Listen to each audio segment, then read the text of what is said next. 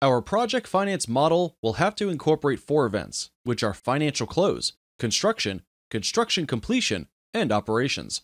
At the financial close, the construction debt and equity become available for the drawdown, and this is when we begin the construction of the renewable energy project. During the construction period, we draw on the construction debt and equity, and we build our renewable energy asset.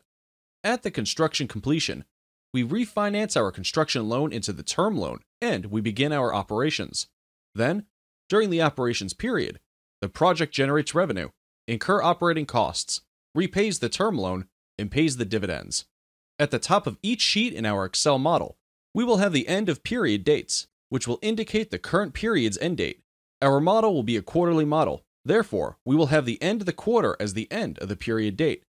Then, we will have a timeline, which will indicate the stage we are at in our model, whether it is pre-financial close stage, financial close stage, construction or operations stage. We will assign the colors to the timeline to visually assist us to identify the stage we are at in the model. Then, we will have the year we are in. The project timeline has the sole purpose of assisting us to navigate through the model. During the modeling process, we can spot the errors easier than if we did not have such a timeline. For the model user, who did not build the model, it will also be easier to audit the model and to work with the model, if the model has a timeline. We will build the timeline by means of the binary flags. The flag will return the value of 1 or 0, and that is why it is called a binary flag. The outcome is binary. It is either 1 or 0. The flag will return the value of 1 if something is happening, and 0 if that something is not happening. We'll be using the combination of if, and, or, and date functions to build the flags. We will have different types of flags in our model. There are flags for a particular date, which will mark the particular date when the event is happening. There are flags for a particular period, which will return the value of 1 for several dates. And there are flags that mark the events before or after a particular date. Let's review how we would model a flag, and what would be the benefit of a flag in the financial model. Here, we have an excerpt from our model. On top, we have the end of quarter dates. Then we have the timeline, and finally, year. Assume that the revenue in our model should be 100. Let's highlight this assumption with yellow color. The question is, how we would model this revenue number of 100.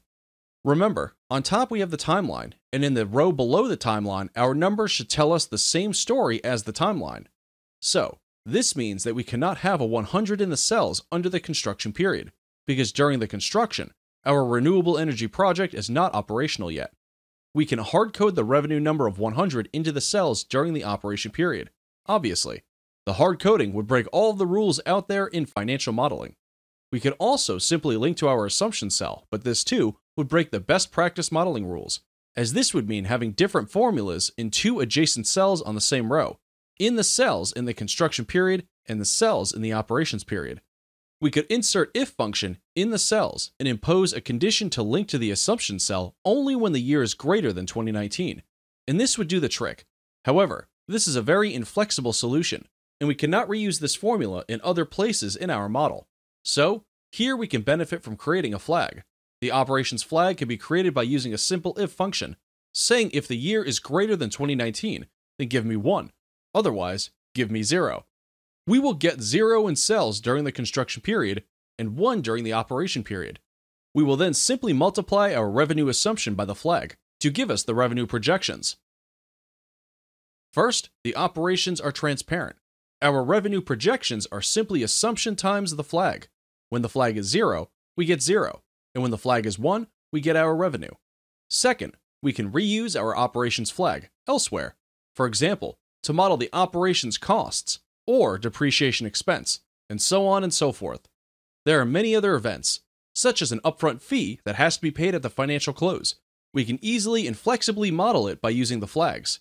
We will need to model the construction debt drawdown, which happens during the construction period. Again, we will use flag.